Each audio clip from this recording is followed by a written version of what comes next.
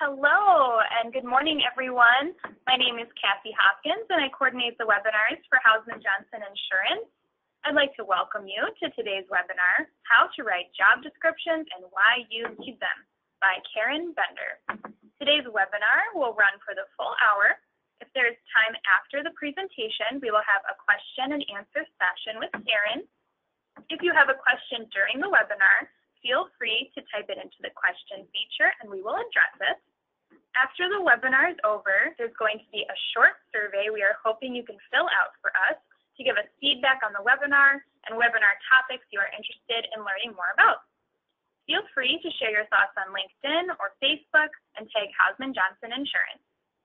This webinar will be recorded and will be available on the webinar archive section of our website.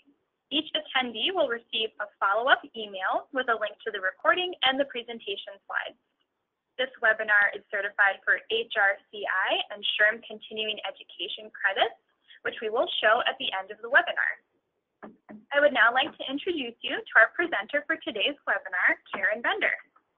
Karen joined Hausman Johnson Insurance in 2017 with over 30 years of human resources experience.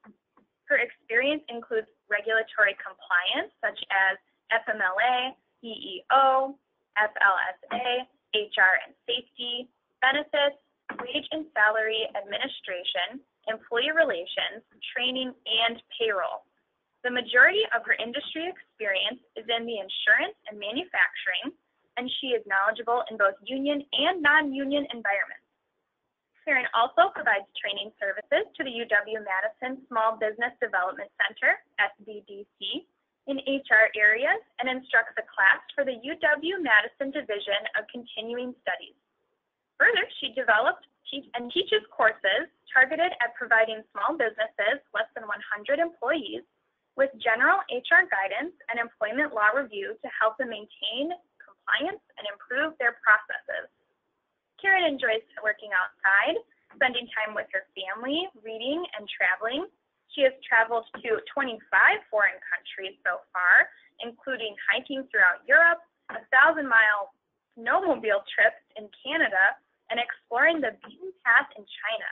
We are happy and thankful that Karen can be with us today to share her expertise and answer our questions on job descriptions. Welcome, Karen. Thank you, Cassie.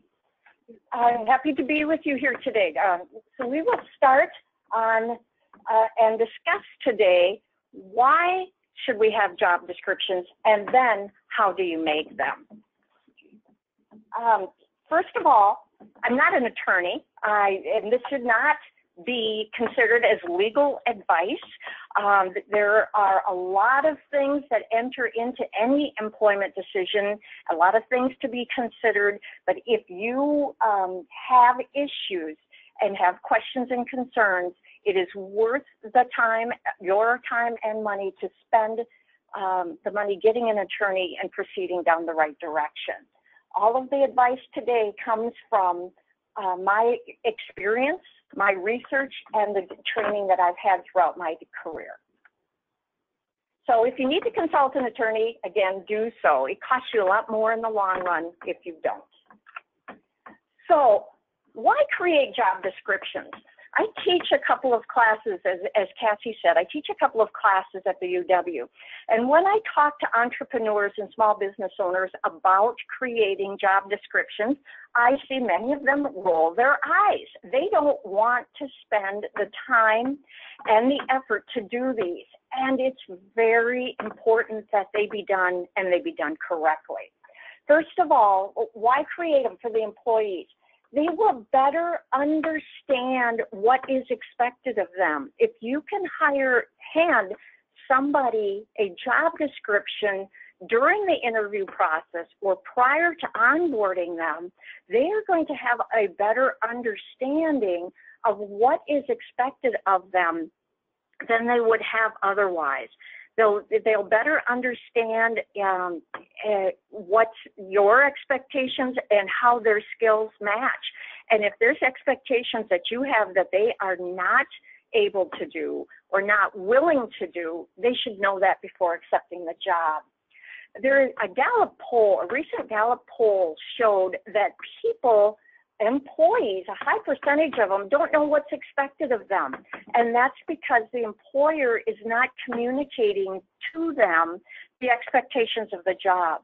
So sometimes employees fail or are disciplined for not doing their jobs when, in fact, the bottom line is they don't always understand the expectations and they don't always receive the training they need. If they are given a job description, they have the opportunity to tell you, you know what, I can't do this, but I'm willing to learn, or I need some training on this.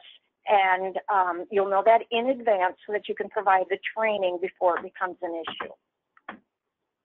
So why do you want to create them for the company? What are the benefits for the company? It is invaluable assistance to you when you create a job description, you fill it before you fill a job.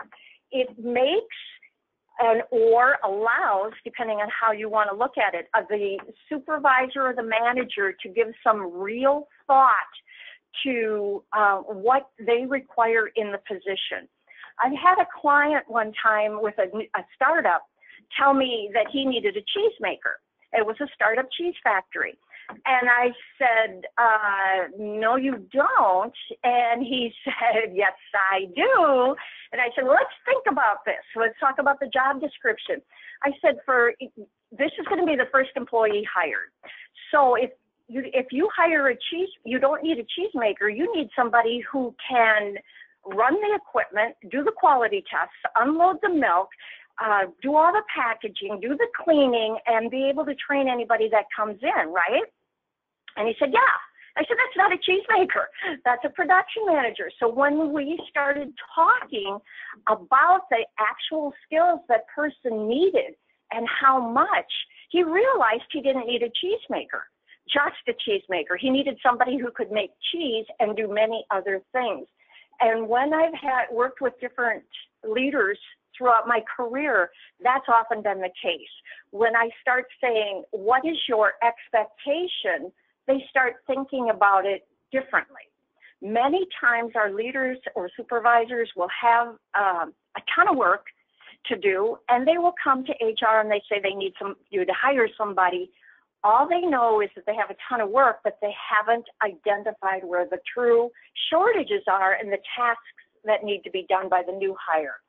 So it will help if you can have that conversation. It helps them think through that, helps them think through the physical and mental demands of the job that they're thinking they need to fill. If you have a good job description, you can go from that job description and create relevant interview questions that will help you identify the specific skills for that role. If the tasks have not been identified, then you cannot, you won't know the right questions to ask to get the right answers. A job description is also invaluable when it comes to determining fair salary. What is the right amount of money to pay an individual based on these skills? I'm going to show you a tool later on during this presentation that will also help you with that. Things with the current unemployment rate being so low, you need to be sure that you're paying a fair salary so that you can reduce turnover and people aren't leaving you for a quarter an hour or for $1 an hour or whatever the amount is. You have to determine a fair salary to keep your employees. Bottom line too, it is good legal defense for you. If you do your job description accurately and correctly, it should provide physical demands information for making return to work decisions. In cases where you have somebody that's out for FMLA and is being released to return to work, if they are out for their own medical condition, you should be providing a job description so they can do a return to work. Under the FMLA, if you are going to require a fitness for duty at the end of their medical leave, You have to provide that job description when you provide the designation form for them at the beginning of the leave. And you have to have that job description or physical demands form so the doctor can evaluate the job based on fact, not based on what the doctor tells you. Also for workers' comp, if you're going to be returning somebody to work or denying the return to work for a situation like that, you have to have that information. This also, the legal defense also comes in from the employment side for fair pay and equal rights. If you have done a good job with your job descriptions and then costed them out, you will have more defense, a legal defense for your decisions. So my ground rules, this is how I do it when I'm doing job descriptions. I don't treat my job description as the job ad or posting. My job descriptions will be, depending on the job, some hourly positions, they'll be a page long. But some leadership positions, they'll be 3 to 5 pages long, because the more difficult the skills and the abilities and tasks, the longer the job description becomes. But when I write the job description, and you'll see an example of one that that we'll be showing, you can see there's a lot of information in there that the person who's taking the job will need. However, at the point of recruiting, I don't put that much detail in it because nobody's going to read that. I put in just the highlight of the tasks that are needed and some other key issues, and try and entice the person to apply and hit the major requirements, but not all the details in the ad. There's, like I say, there's much more information in the job description. You will want in your job posting also to talk about your why. Why do you exist? How are you going to entice those people to apply to work for you? Are you going to be a quality producer? Are you a fun workplace? Are you making a difference in the world?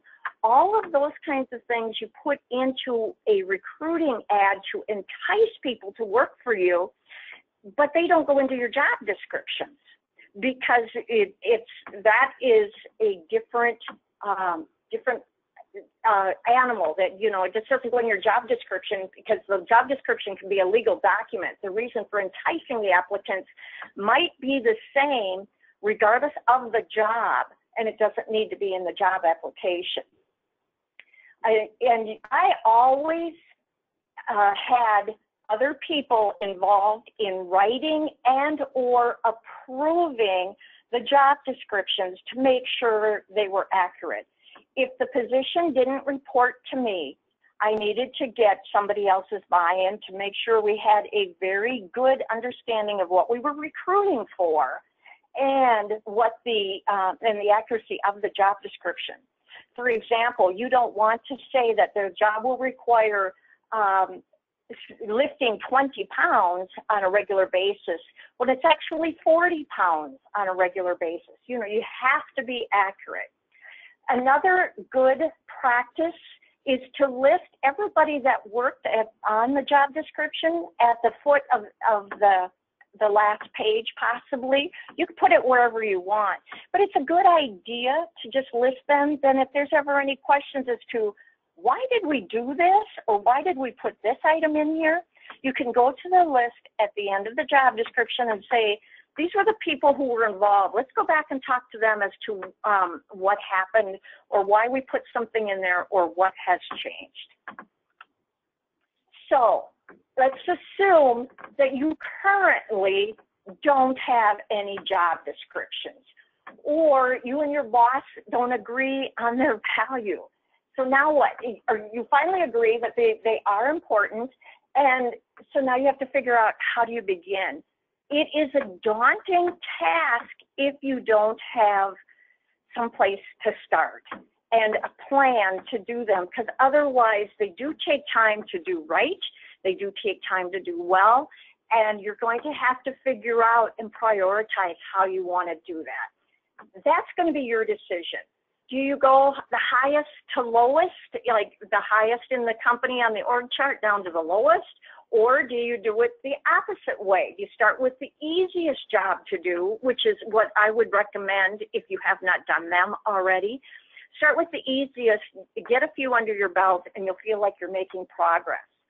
Or if you're not going to make a plan to do all of them at one time, take current openings or highest turnover positions and look at those, create a job description for those, and then build as you have openings and different issues and you have time. So let's talk about what goes into a job description. This is what I would include, and I know it looks overwhelming. Clearly, the title. When you use a title, do not use a flash in the pan title. Don't use sanitation engineer for janitor.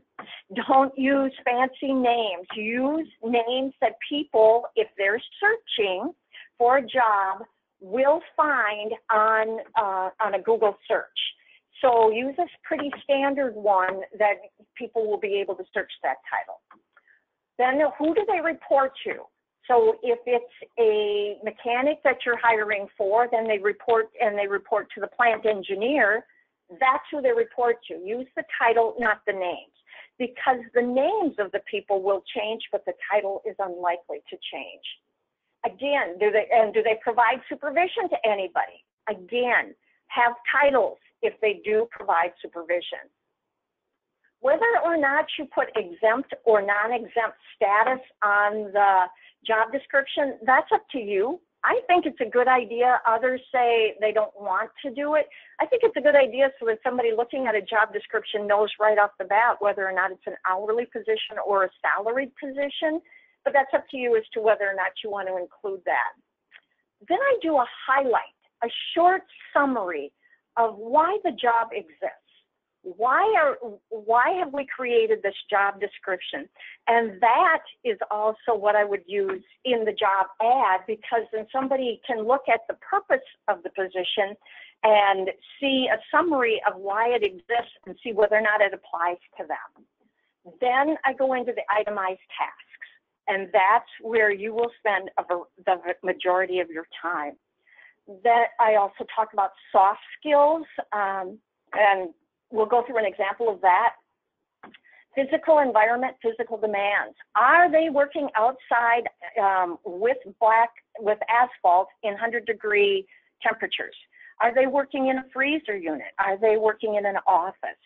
Put that kind of stuff in there so that they know going in what kind of environment they're working in. What hours of work approximately are they working? Do not state 8 to 4, Monday through Friday. That is, unless you state typically or normal schedule would be 8 to 4. I would stay away from that, because if you state 8 to 4, Monday through Friday, and you require overtime someday, they're going to point that out to you if they don't want to work. So you could say normal office hours are blank. There is some flexibility and overtime may be required, but don't lock yourself into the hours of work. If they typically work a 50-hour week and that's expected and required, make sure you tell them. The location, are they going to be traveling? Are they going to be working from home? Are they going to be required to be in clients' offices, or are they going to always work in the same location? And again, if there's if flexibility is required, state that. State the education and or prior experience needed. Do not require a high school diploma for unskilled labor positions. I've had people tell me that they want a high school diploma, and I said, why? And they said to prove that they can, that they finished something. Well, a high school diploma has no bearing or indication that is going to make somebody a better widget maker or packer. If that degree is not required in order to be able to do the job, state that it's preferred. An education or the prior experience is preferred, if not required. If you're hiring for an engineer and if a degree is required, which it is for many engineering positions, then you can state that. But if a high school diploma isn't needed or a 4-year degree isn't needed, don't require it. What you're also doing by requiring something that isn't really necessary is you're limiting your pool. You're limiting the pool of applicants that can apply, because if you state a 4-year degree is required and somebody's got 3.5 years, then you actually cannot hire them without re-advertising the position to allow other people without a 4-year degree to also apply. Yeah, are they going to be supervised? And you know, if the supervision is provided, then state who it's being provided by. Whether or not travel is required and how much. 10% local, 50% international, however that works, state that on there. And then have a signature block, and we'll talk about the signature block a little more. So here's a short summary purpose example for you to read through on an HR generalist. Let's assume you were hiring an HR generalist. They're responsible, we highlight what they're responsible for: performing HR-related duties, supporting designated business units, carrying out responsibilities in these functional areas, and then you list them. That is a very high-level overview of the HR generalist position.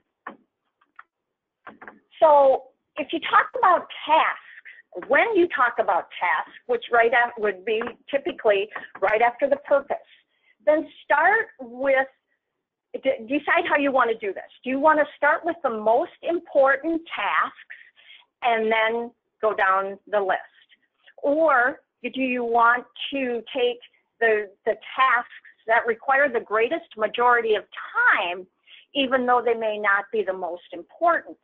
There are tasks in every job that are more important than other tasks. Some might be incidental, but they're still required to be done. You can add percentages if you see value in that. They take a great deal of time, but for some organizations, it's worth the time. If you say that an HR generalist is responsible for processing and new hire, or let's say new hire orientation, and that's 30% of the time, then you can add the percentages. But that gets to be very difficult, and if this is the first time that you're taking a run at job descriptions, that's adding a layer of complexity you may not need, or that you may be able to go back and complete later. But it is very unlikely, unless you're doing your own job description, that you are going to know the percentage of time that a position takes. Always add, at the end of your tasks, perform other duties as assigned. That means that you can tell them, yes, you do need to do this when I've asked you to do that. And you want to have that catch-all in there. Hit just the highlights of the task. It's not a procedure manual. And I have an example of the difference between a task and a procedure manual on the next slide. The tasks tell the employee what they need to do, and the procedures tell them how. So here's an example. If you're, this could be for a number of different people, probably the payroll clerk. So your task that would be on the job description would be review and approve timesheets for biweekly payroll. Okay, that's an overview. That's the task. I've seen people try and put their procedures into their job descriptions, and they don't belong there. In this case, here's the procedure. Log into ADP, click on messages, follow this time off, click on this, click on that, individually review. That's a procedure. That does not belong in the job description. These procedures are a great idea, and they are great for passing on knowledge and training, and a great reference for somebody that has to learn a position, but they don't belong in the job description. Just the highlight of the task, not the procedure. The signature block example is a recommendation that I would make also. This states that the employee or the applicant, however you want to do that, has read the job duties and the requirements. They acknowledge they have the skills and abilities to perform the job. Last year I was hiring for a client, and somebody signed all of these things and then came forward about a month after she started saying she couldn't do them, and it was in direct violation of what she had signed that she could do. So it was a complicated issue, but the fact that we had a form from her stating that she could do it helped us resolve that issue for the company, because she knew she couldn't do the tasks when she took the job, but she hid that from us until she'd been in there for about a month. It was sloppy, uncomfortable, but we were able to succeed in pulling her out of the job because she was not able to do it. So I state also that it is not inclusive, and it can be expanded, and it can be rewritten if management deems necessary. So it is a kind of a safe harbor for you in some cases for doing that. I have seen some companies will give a job description at the interview stage. Some companies will give it at the job offer stage, and some companies do it when the new person starts and the supervisor sits down and reviews it with them. I think that that the person should have access to that job description, and then before they accept the position, and then sit down with the supervisor on their first or second day or sometime during that first week and review it so that their expectations are further defined. I want to go to, and we talked about some of the basics of what should go into them. This onetcenter.org, and Cassie's going to take us there, is a great place for you to start. This is free. It's the former Government Bureau of Labor Statistics website where you can access everything. So if you click on onetcenter.org and then go to that center column where Cassie is, there is a lot of information on this website. However, if you want just the job description, click on ONET Online, and then we're going to type. There's a lot of different places that you can look, find occupations, all kinds of different things. But I always just go right up to the occupation quick search where Cassie is, and let's say a customer service rep. Let's type that in there and just go. So there you go. Quick search for customer service rep. You will get a list of topics or job titles that match your search. And so then you can go through these and say, and they will be in order of percentage of match. So for example, customer service rep is going to be a high percentage match to the title you're looking for. But as you go down that list, it'll be less of a match, but they might still have tasks in there that relate to customer service rep. So let's click on customer service rep.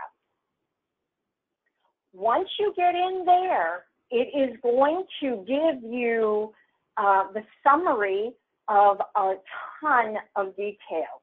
Where it says view report and summary, you will see a lot of things that are underneath there. That it starts to task, technology, all of that kind of stuff.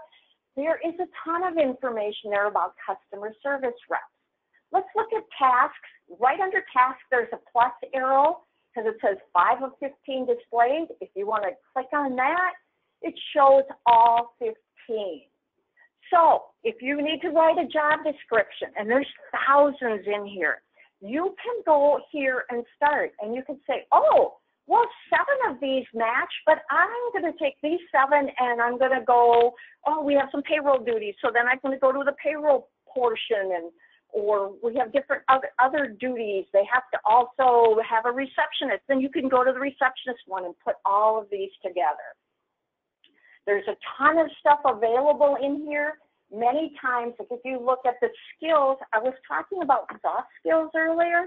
If you click on those, this tells you some of the skills that when I talk about soft skills, these are some that are listed.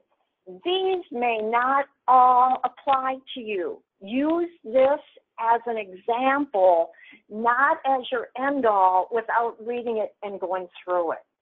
You may not want to list 10 skills. You may not, well, then you get into abilities, and there's 11 of them there. So you decide how much you want to do and what's important for your organization, and you can just keep going down all these different areas. Then it also gives you a piece about the education, high school diploma or equivalent. And then you can, it talks about when there's an arrow there, it gives you more detail. But here's something that if you keep going down, there's more information, interests, styles, related occupations. So now if you have a bill collecting portion of your customer service rep, you can click on that one and it'll take you there. But here's another important piece. Wage and employment trends, median wage for the state. So click on local salary info, type in Wisconsin or wherever you're located, and it will pull up for you wage information. This one is comparing Wisconsin to the U.S. And so you can see the difference, low, medium, and high for the wages. And of course, you'll have to do some manipulating. This is for the whole state of Wisconsin. In some cases, you can get it to be more narrow than that. For example, like you can narrow into like Madison, Wisconsin, or something like that, and you'll get more specific information. But here is at least a guide. Now remember, if they're pulling from all of Wisconsin, they're pulling from Milwaukee and Madison, which are going to be higher than the, Wausau and other cities. But it's a place for you to start. Okay, and then if you want to, it says the median wages on there is 2018. When you look at, and it gives you the hourly, median wage, which means that the majority, there more employees were at 1623 than at other areas, or median is the average. So that's the average wage for the state of Wisconsin, without any consideration, though, for cost of living in the area they're in. But pay attention to this median wage and the year that's behind it. In some cases, if they have not received enough information to update this or haven't done this one for 2 or 3 years, you're going to see an older year in there. If this says 2016 or 2017, you're going to have to age the data because it will not have kept up with inflation, with wage increases, etc. So there used to be on this site a place where you could create your own job descriptions and just pull this information out and create your own job descriptions. I can't find that since they redid the site, but it is very easy for you to just copy. Just copy it and dump it into a Word document and use it like that. So if somebody wants a place to start, this is a place to start, and then you just have to pare it down to what you need. It would be very unlikely for any of us to be able to need all 20 of those categories in the amount of detail they're in. I pare them down. Okay, so we'll get back out of there. Again, that is free, and you now have the information for that. So beware of unconscious bias. You were hearing a lot about that in the news and everything else lately, but beware of your unconscious bias or supervisors or other employees' unconscious bias when you start creating a job description or creating job ads. I still see, and we probably all have seen this, we want a recent college graduate. We want a fresh face. We want young and energetic, or male applicants preferred, or female applicants preferred. That's unconscious bias, and you cannot be putting that kind of stuff in your job ads or in your job description. So, and again, requiring a degree when one is not truly needed to be successful could be an unconscious bias on your part also. So, when do you create or update new job descriptions? You create when there's a new job being created in the organization. Maybe you're growing. Maybe you need to, maybe somebody's left and you need to reconfigure a department. You're going to start a new job. Let's spend some time figuring out the tasks and the duties of that person. Update your job descriptions when there are changes. But if the job essentially remains the same, but there's just changes to the job, you'll want to update that so anybody going into that job or anybody performing that job now knows what the new requirements are. When should you review it with the employee? I think upon hire. Some companies do it annually at performance review time. Some people only do it when their job duties substantially change, or whenever the information on the form is changed.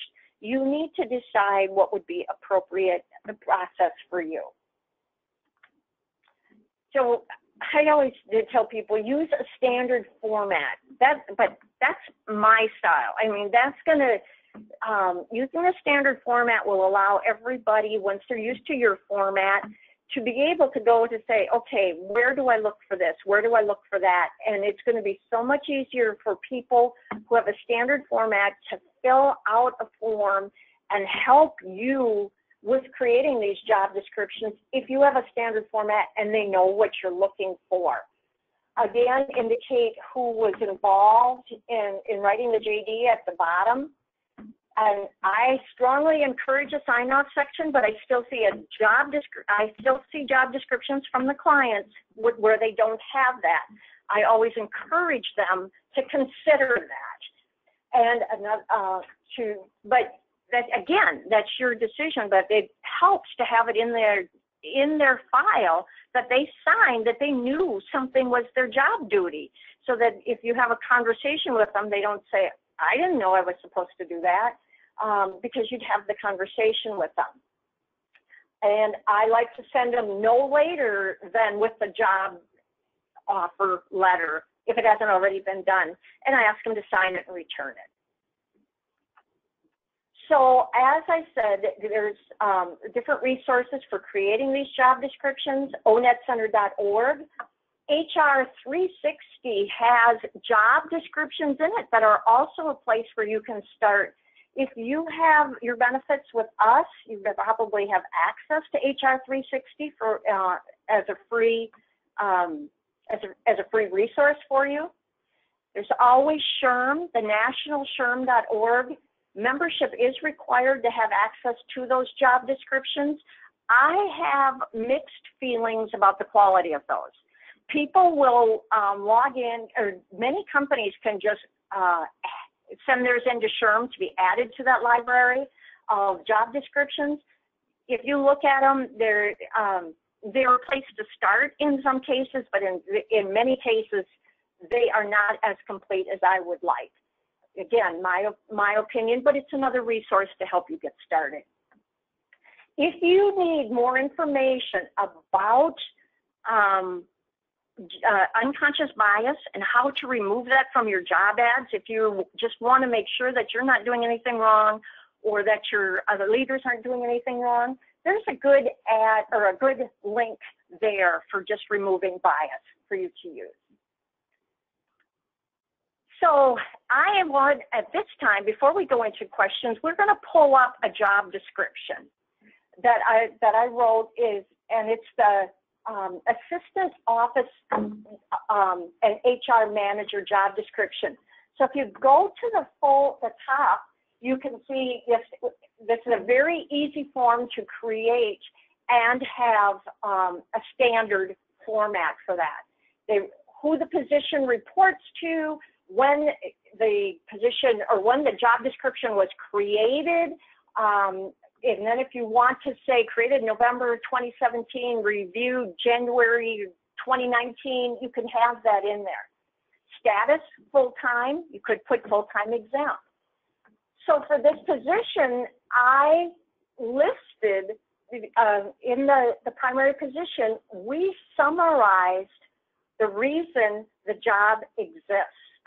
We talked about the variety of jobs that were going to be required. This person had to have accounting, customer service, HR background, and technology skills.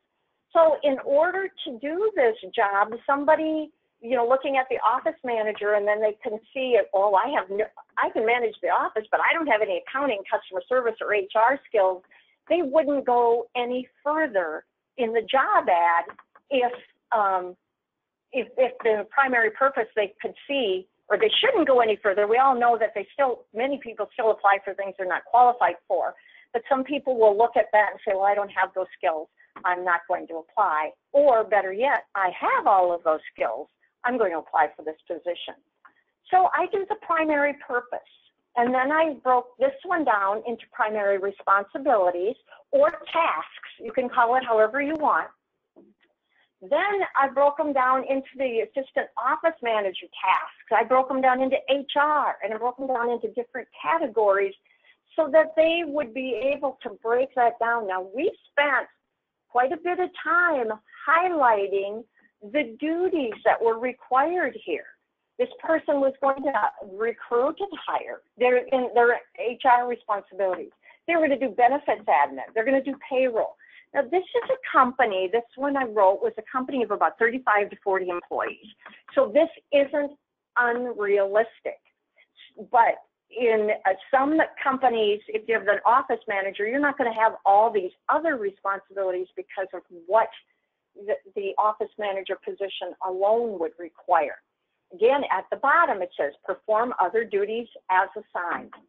Then I went into additional responsibilities, saying that this was a unique position.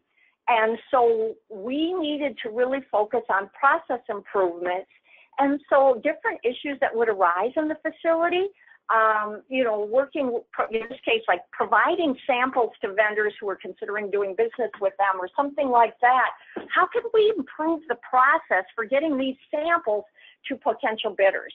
And so they'd be, process improvements was a big deal.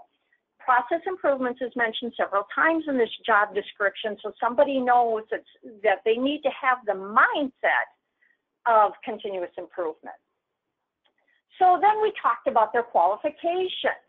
You can state that regular attendance is required. There was a recent ADA court decision saying that you could do this. And there are many of us who struggle with attendance issues with our employees, and you can make a regular attendance as an essential function. I also state in there that reasonable accommodations will be made if in order to perform the essential functions. You should state that, and you should state in your employee handbook and in different places that if employees need reasonable accommodations, that they need to come have a discussion with you.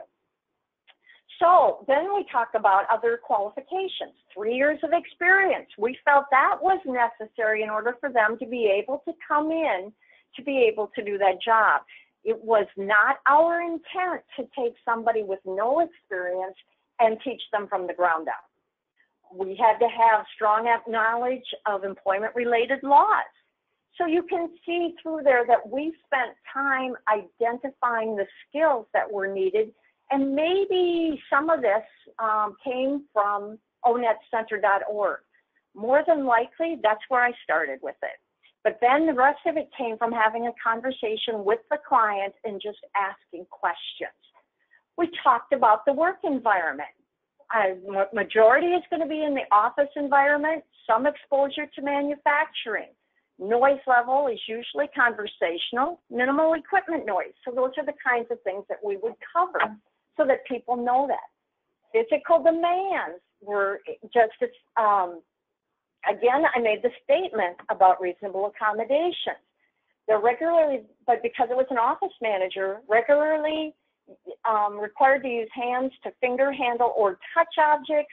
They occasionally have to lift 25 pounds, et cetera, et cetera.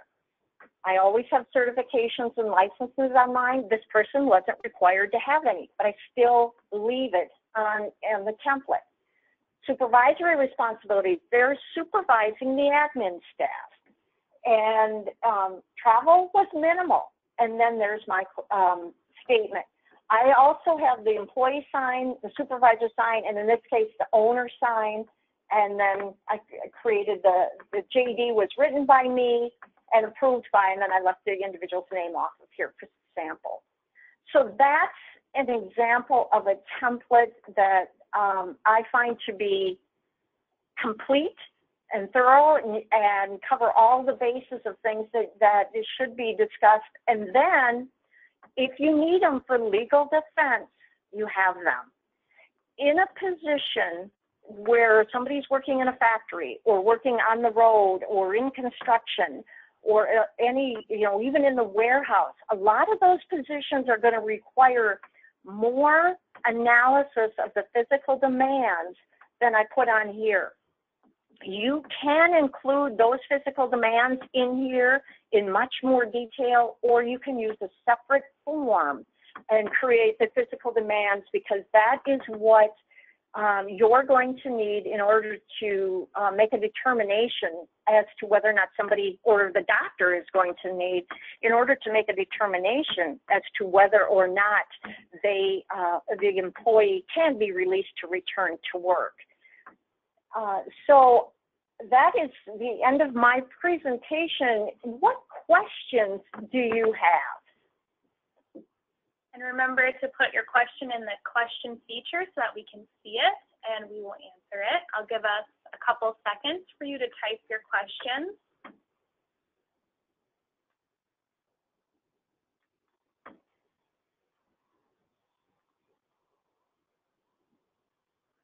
Okay, so our first question is, what are your thoughts on including language in the requirements of, quote, or equivalent combination of education and experience? I think that's a very good idea. When you are talking about education or experience, a combination of the two of those is a very good idea. I have worked with a number of people over the years who have come up through the ranks. They maybe started as an hourly employee and have moved up through the ranks and become supervisors, leaders, managers, and they have hands-on, good, solid knowledge, but they might not have the education. They definitely should be considered for positions because they have the equivalent experience. So follow-up to that is, how do you measure it and apply it consistently? That's going to be on a case-by-case basis. The amount, you can't, because somebody could have 20 years as an HR manager and they do the same thing every year. Somebody else could have 20 years as an HR manager and every year their job changes because they build something. They build job descriptions, and then the next year they build a training program, and then the next year they build something else. So you can't put a blanket statement on how to measure and apply it. You have to, a lot of that's going to be just a conversation with the employee as to how did what their experience is. If somebody goes into a job and for 20 years does the same thing and doesn't build on it, improve on it, That's a whole lot different than somebody who's demonstrated the initiative to really grab that job and build it. All right. Next question is, how do you handle a situation where duties are added to the description that the employee can't or doesn't want to do? Oh, yikes. If the employee does not want to do tasks that are added to the job description, that's a discipline issue or a discussion issue at the very least. If that employee, if you need the employee to do those tasks and they don't want to do it, they may no longer be a good fit for the position. However, if it makes sense, if their reasons for not wanting to do them, let's say based on their job load already or based on the fact that somebody else would be better equipped to do that, listen to their reasons for not wanting to do it. What we occasionally run into is that when new technology comes out, sometimes people are resistant to using the new technology. Let's use Epic technology in a hospital setting. If they are unwilling to do that, it is a key part of their job, and I don't know how they can continue to do their position as currently defined if they're not willing to learn the technology. So that would be something that if they're unwilling to do it, then they may not be able to do the job anymore. If they're unable to do it, then you still have a situation where if this is a business necessity, you're going to have to determine what's the best route. Do we change the job description again? Do we reassign those tasks, or do we reassign the individual and find somebody who can do them? But there's not a blanket answer for how you handle somebody being unwilling or unable to handle new tasks added to their job.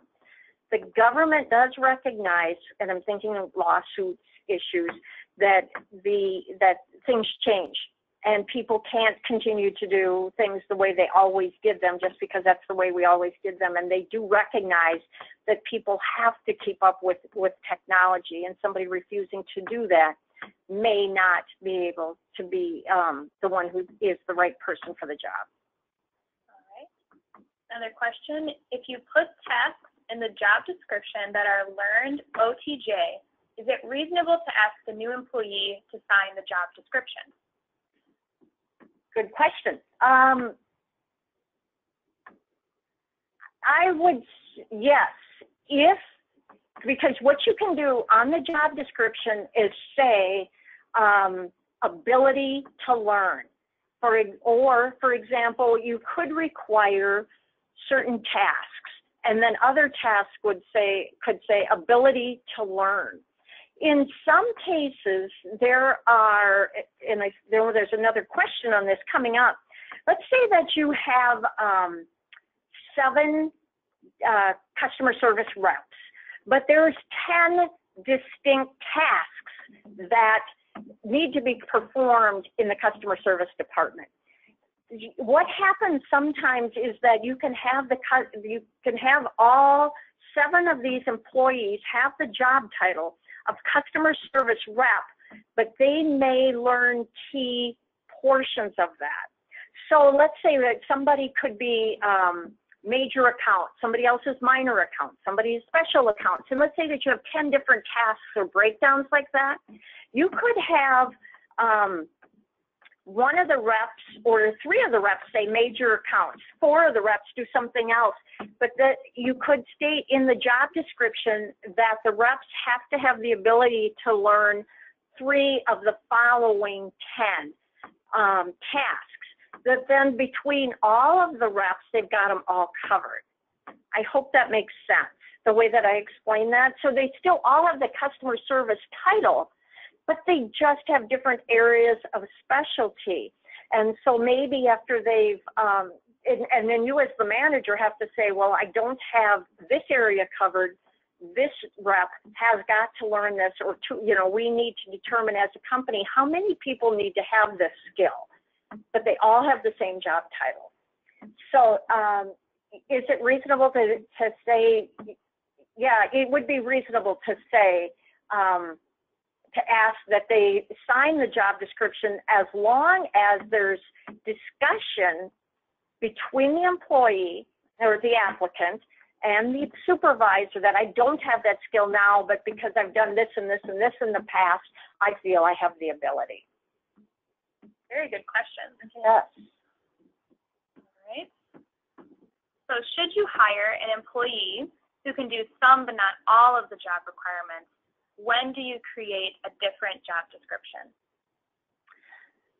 I think with the current low unemployment rate, many clients, many companies, many employers are faced with that decision.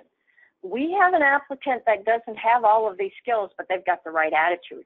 Or we have an applicant that doesn't have all these skills, but this is probably still the best applicant. And I think there's a lot of decisions made that are saying, yeah, they don't have all the skills. And that is not unusual. No matter who you're hiring, your process, your culture, your way of doing things is going to be different than anybody else's. And you'll have to accept people that are going to still require some training in that area. So, yeah, I think it's absolutely fine to be able to do that. As far as when do you rewrite a job description, I've had employers ask me to write a job description because they have a long-term employee that they want to keep and they want to design a job specifically for them because they are adding value, but they now need to fill a different role. I've also had employers say that they want to hire somebody and they have to write a job description because the person can't do all of the tasks. You have to be sure that when you are writing a job description, it is meeting the needs of the business. It can't just meet the needs of the individual. You can't keep rewriting job descriptions and for the needs of the individual and not also pay attention to the needs of the company. So as far as rewriting one, do you want to think about whether or not the job description will continue to live after that person leaves the company?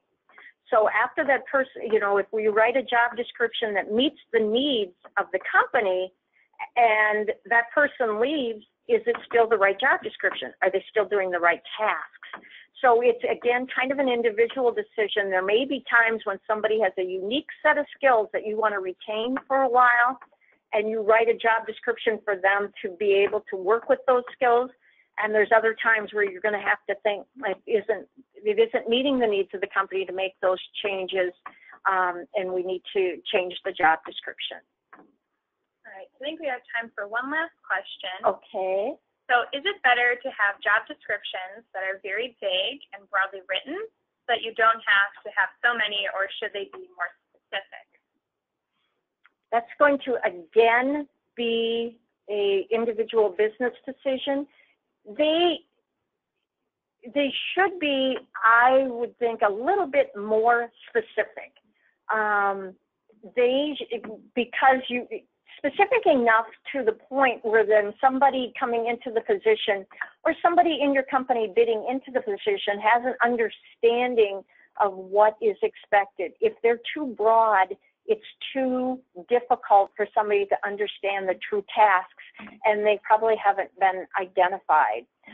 So I would see more specific, but not down to the detail of the procedures. All right, and I always say one last question, and then someone else comes in with another one. Very quickly, are there risks with this with regard to equal opportunity? So risks with this, and I'm not sure if we're talking about something in particular as far as what the risks are, but writing the job description and clearly delineating it is what happens, is what protects you with equal opportunity. If you accurately reflect the business necessity and the job description, then that's what protects you when it comes to equal employment opportunity. So if you had more questions, unfortunately we are out of time, but we will have Karen address them directly, and we will be able to follow up with you on some of the questions that you have. So I want to thank you guys so much for your questions and for attending today's webinar. As a reminder, please fill out the short survey we have because we really do appreciate your feedback. We'd also love your feedback online on LinkedIn, Google, or Facebook. Remember to tag us. And we hope you can join us for our next webinar on June 20th, which is about cybersecurity for the C-suite. You can sign up for our upcoming webinars on the Hausman Johnson website. And again, I want to thank you for attending and have a great rest of your morning.